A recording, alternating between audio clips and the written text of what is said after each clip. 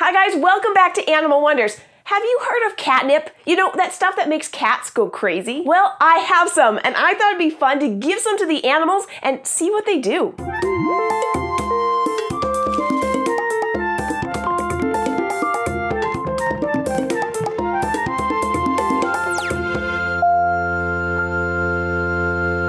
Whenever you're giving something new to an animal, you should do some research to make sure that it's safe. I've already done my research, and we can talk more about that later in the video, but let's jump right to the experiment itself. Okay, first, let's give some to Kiki the cat. She's a cat. It's catnip. This should be pretty good.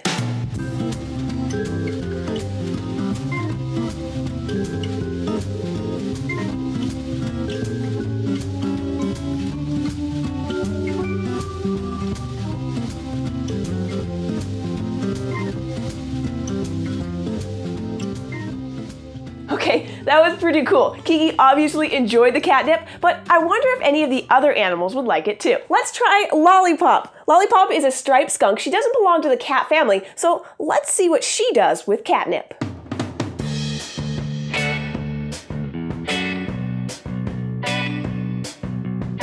She was interested in smelling it, but she didn't have the same reaction that Kiki the cat did, kind of rubbing all over it. Let's try a different product. How about some fresh catnip? Let's see what she does with that.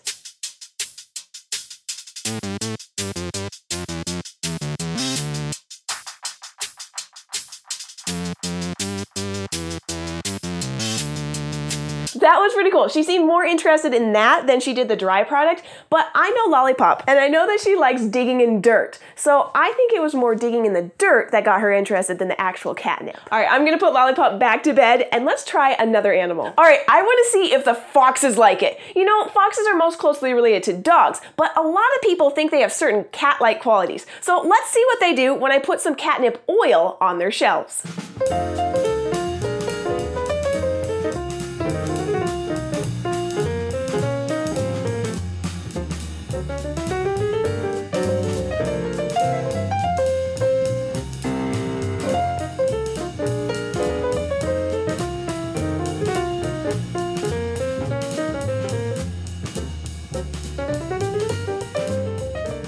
They smelled it and they knew it was there, but they didn't really seem to care. So I tried some fresh catnip and the same thing, they didn't really care. Maybe we need another obligate carnivore like cats. Obligate carnivores are not omnivores like skunks and foxes. Obligate carnivores eat only meat. This is Fraser, the American mink. He's an obligate carnivore just like cats, so maybe he'll have the same reaction. I'm not able to work Fraser free contact yet, so we're gonna have to film through the bars, but we can still see if he reacts to the catnip. I'm gonna crush the fresh catnip between my fingers and see if he likes the smell.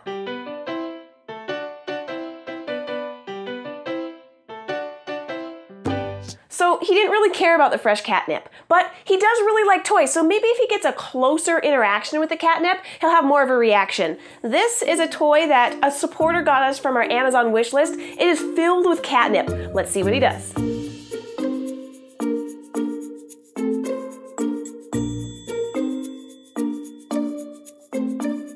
Alright, so he obviously loved that toy, but I don't think he was actually reacting to the catnip. I think he was just biting into it because it felt really good to bite into something like that. You can see that he liked his other toy just as much, so I don't think he's reacting to the catnip at all. So what does this mean? Let's take a closer look at catnip. What is catnip? Why do cats react to it the way they do? And why don't other animals react the same way? Catnip is the common name for Nepeta cataria. It's native to Europe, parts of Asia and Africa, and it's part of the mint group. The minty smell attracts and affects cats due to a chemical called nepetalactone. Interestingly, not every cat reacts to it. About 70 to 80% of them exhibit the odd behavior. Scientists don't know exactly why they react to it, but they have done significant studies to see what is going on. The nepetalactone chemical enters the cat's nasal passage and seems to bind to protein receptors that stimulate sensory neurons. The sensory neurons then create a response from the neurons in the olfactory bulb. This response is projected to two parts of the brain, the amygdala and the hypothalamus,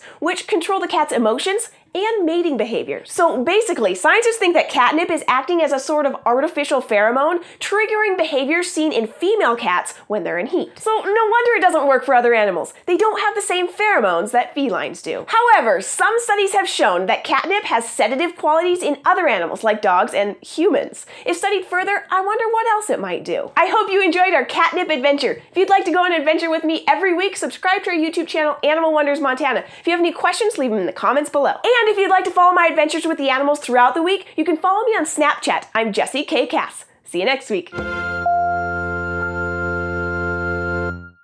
First question comes from Tegan or Tegan Tomilla. What is the best treat for my brand new son Conyer? Which treat is the healthiest, and do you think Mango will love it?